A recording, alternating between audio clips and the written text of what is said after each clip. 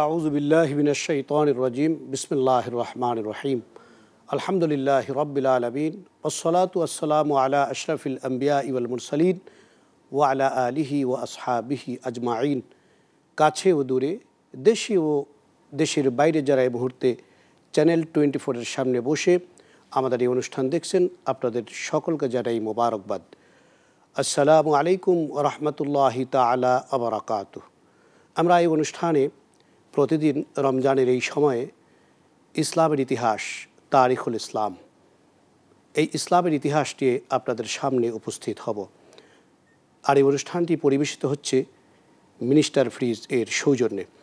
আমরা আজকে আলোচনা করব রসুল আকরাম সাল্লাল্লাহু আলাইহি ওয়াসাল্লামের ঘটনাবহুল জীবন থেকে একটি ঘটনা, যেটি রসুলুল্লাহ সাল্লাল্লাহু আলাইহি ওয়াসাল্লাম যখন ইসলাম প্রচার শুরু করছিলেন মক্কা আল মুকাররমার কাফিরদের কর্তৃক যে বাধা প্রাপ্ত হয়েছিলেন, আক্রান্ত হয়েছিলেন, এরপরে রসুলুল্লাহ সাল্লাল্লাহু আলাইহি ওয়াসাল্লাম তায়েফ গমন করছেন ইসলাম প্রচারের জন্য। লা ইলাহা ইল্লাল্লাহু মুহাম্মাদুর রাসূলুল্লাহ সাল্লাল্লাহু আলাইহি ওয়াসাল্লাম এই কালিমার দাওয়াত নিয়ে তিনি তায়েফবাসীদের কাছে উপস্থিত হয়েছেন। বছরটিকে বলা হতো আমুল হজেন বা শোকের বছর।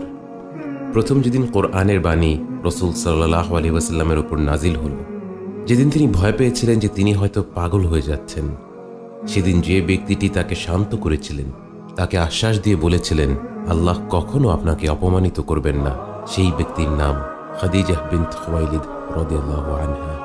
যে ব্যক্তিটি নবুয়তের সবচেয়ে কঠিন সময়টায় রসুল সাল্লাল্লাহু আলাইহি ওয়াসাল্লামের পাশে দাঁড়িয়েছিলেন, তাকে পরামর্শ দিয়েছিলেন, যার ঈমান এবং তাকওয়া এত উচ্চ স্তরের ছিল যে স্বয়ং আল্লাহ তাআলা এবং জিবরাইল আলাইহিস সালাম তার প্রতি সালাম পেশ করেছিলেন।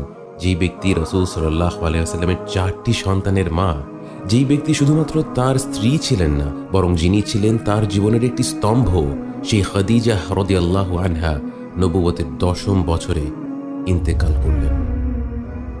এই ঘটনাটি রসুল সাল্লাল্লাহু আলাইহি ওয়াসাল্লামের জন্য এতটাই কষ্টকর ছিল যে তিনি শোকে আক্রান্ত হয়ে কয়েকদিন ঘর থেকে বের হবারই শক্তি পাননি। এই একটি ঘটনাই হয়তো রসুল সাল্লাল্লাহু আলাইহি ওয়াসাল্লামের জীবনের আমুল হজেন বা শোকের বছর হিসেবে আখ্যায়িত হওয়ার জন্য যথেষ্ট হতো। কিন্তু এর কিছুদিন পরেই তিনি আরেকটি বড় ধরনের ধাক্কা অনুভব করলেন।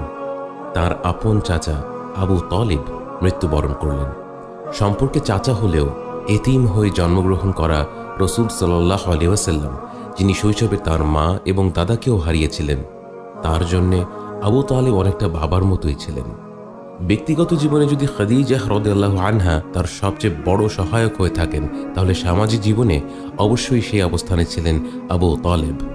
রাসূল সাল্লাল্লাহু আলাইহি ওয়াসাল্লামের জন্য এই মৃত্যুটা আরও বেশি বেদনাদায়ক ছিল, এই কারণে যে সারা জীবন তার আদরের ভাতিজাকে সব ধরনের সহযোগিতা করার পরেও জীবনের শেষ মুহূর্তে এসে আবু তালিব ইসলাম গ্রহণ করে মৃত্যুবরণ করতে পারেননি।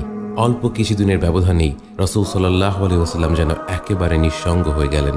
আবু তালিবের আশ্রয় হারিয়ে তিনি যেন সমাজে একেবারে দুর্বল হয়ে পড়লেন। তখনকার আরব সমাজে বংশের একজন মুরব্বী তার বংশের মানুষদের আশ্রয় দিয়ে থাকতেন। এটাকে অনেকটা বর্তমান যুগের নাগরিকত্বের মতো দেখা যেতে পারে। আবু তালিব মারা যাওয়ার পর বনু হাশেম বংশের নেতৃত্ব চলে গেল আবু লাহাবের কাছে, যে আত্মীয়তার খাতিরে রসুল সাল্লাল্লাহু আলাইহি ওয়াসাল্লামকে কয়েকদিন আশ্রয় দিলেও ইসলামের প্রতি প্রবল ঘৃণার কারণে সে তার আশ্রয় উঠিয়ে নেয়। সেই সমাজে কারো আশ্রয় না থাকাটা বেশ ভয়ানক বিষয় ছিল। কেউ আপনার কোনো ক্ষতি করলে আপনার হয়ে সুশাসন চাওয়ার মতো কোনো মানুষ থাকবে না। আপনি নানা ধরনের হয়রানির শিকার হয়ে যেতে পারেন এবং রসুল সাল্লাল্লাহু আলাইহি ওয়াসাল্লামের সাথে তেমনটাই হতে থাকলো। ব্যক্তিগত জীবনের প্রবল শোকের সাথে যোগ হলো সামাজিকভাবে বিভিন্নভাবে লাঞ্ছিত হওয়া। রসুল সাল্লাল্লাহু আলাইহি ওয়াসাল্লাম দেখলেন এই মুহূর্তে মক্কার বাইরে ইসলামের বাণী প্রচার করাটা অত্যন্ত জরুরি।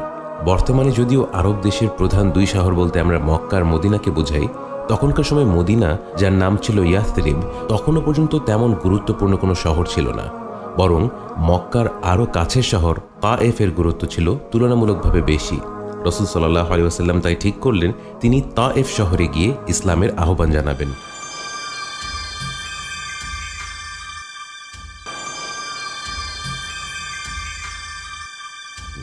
মক্কা থেকে তায়েফের দূরত্ব ছিল 70 মাইল, কিন্তু কৌশলগত কারণেই হোক আর আর্থিক সংকটের কারণেই হোক রসুল সাল্লাল্লাহু আলাইহি ওয়াসাল্লাম সেই পথ পাড়ি দিলেন পায়ে হেঁটেই সাথে তার একমাত্র সঙ্গী তার দাস যায়েদ ইবনে হারিসা রাদিয়াল্লাহু আনহু। 70 মাইল দূরত্বের পথ, কথাটা বলতে খরচ হয় কয়েক সেকেন্ড, কিন্তু এর পেছনে যে ত্যাগ ছিল, যে কষ্ট ছিল, তা হয়তো বর্তমান যুগে একমাত্র ঘর ছেড়ে আসা শরণার্থীরাই উপলব্ধি করতে পারবে। উত্তপ্ত সূর্যের নিচে কর্কশ নিষ্প্রাণ মরুভূমির মধ্য দিয়ে 50 বছর বয়সী রাসূল সাল্লাল্লাহু আলাইহি ওয়াসাল্লাম হেঁটে গিয়েছেন, যেন জাহেল কুরাইশেরা সত্যের বাণীকে দমিয়ে না দেয়, যেন পবিত্র এই কথাগুলো আমার আপনার কানে পৌঁছয়। তায়েফ শহর তখন 3 ভাই দ্বারা পরিচালিত। তারা যার যার প্রশাসনের জায়গা ভাগ করে নিয়েছিল। রাসূল সাল্লাল্লাহু আলাইহি ওয়াসাল্লাম প্রথমেই তাদের কাছে ইসলামের বাণী পৌঁছে দেওয়ার কথা ঠিক করলেন, কারণ একটি সমাজের নেতারা যখন কোনো জীবন ব্যবস্থাকে গ্রহণ করে ফেলে, তখন সেখানকার সাধারণ মানুষের জন্য তা অনুসরণ করা সহজ হয়ে যায়।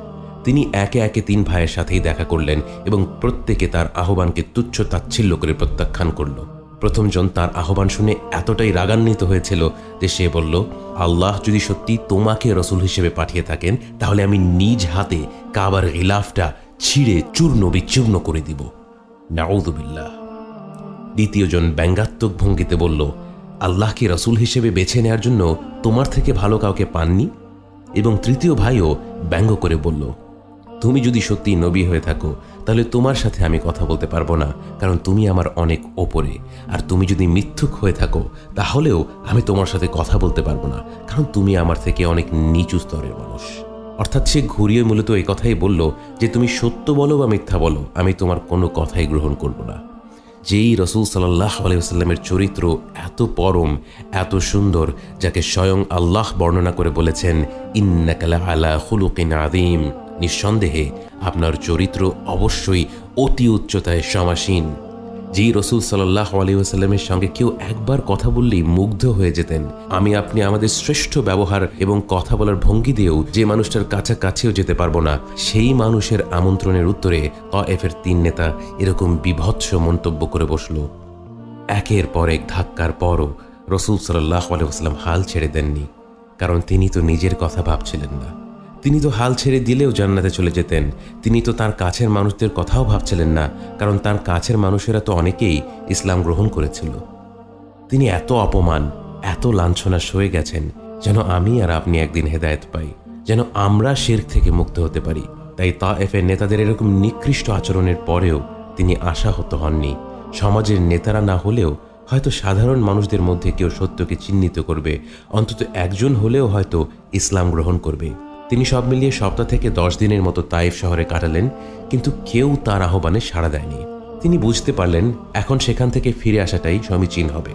কিন্তু সেখানকার মানুষ এতটাই নিকৃষ্ট মনোভাবের ছিল যে তারা শুধু রাসূল সাল্লাল্লাহু আলাইহি ওয়াসাল্লামকে অপমান আর প্রত্যাখ্যান করেই ক্ষান্ত হয়নি। তাদের নেতারা শহরের দুর্বৃত্তদের ডেকে বলল, এই দুজন যেন শহর থেকে সসম্মানে বের না হতে পারে। রাসূল সাল্লাল্লাহু আলাইহি ওয়াসাল্লাম এবং যায়েদ রাদিয়াল্লাহু আনহু শহর থেকে বের হতে হতে দেখলেন শহরের বাহির থেকে শুরু করে অনেক দূর পর্যন্ত রাস্তার দুপাশে মানুষ লাইন ধরে দাঁড়িয়ে আছে।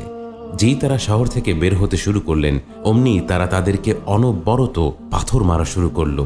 বৃষ্টির মতো একের পর এক পাথর এসে তাদের আঘাত করতে লাগলো। প্রতি ধাপে ধাপে এসে তাদের গায়ে পাথর পড়া শুরু করলো এবং তারা বিশেষভাবে রাসূল সাল্লাল্লাহু আলাইহি ওয়াসাল্লামের পাকে লক্ষ্য করে পাথর মারতে থাকলো, যেন তাদের বের হতে আরও বেশি সময় লাগে এবং তারা যেন আরও বেশি কষ্ট পেতে পেতে সেখান থেকে চলে যান। দর্শক, তায়েফ সম্পর্কে আমরা এতক্ষণ তথ্যচিত্র দেখলাম। আমরা এই অনুষ্ঠানটির আগামী পর্বে বাকি অংশ দেখব। আপনাদের সকলকে আগামী অনুষ্ঠান দেখার আমন্ত্রণ জানিয়ে আজকের মতো বিদায় নিচ্ছি। ওয়া আখিরু দাওয়ানা আনিল হামদুলিল্লাহি রাব্বিল আলামিন। আসসালামু আলাইকুম ওয়া রাহমাতুল্লাহি তাআলা ওয়া বারাকাতুহু।